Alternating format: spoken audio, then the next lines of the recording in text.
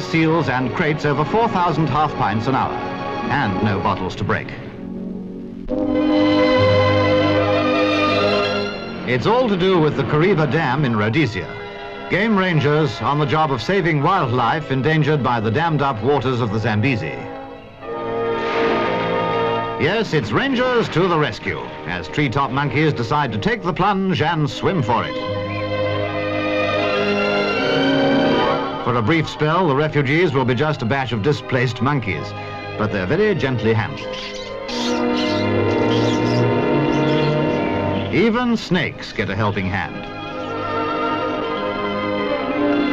And porcupines, bristling with indignation over a world gone wet, present a prickly problem to the rangers.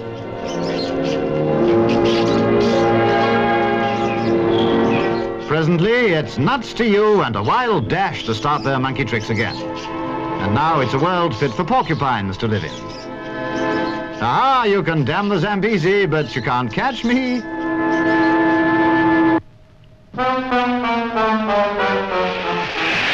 Life is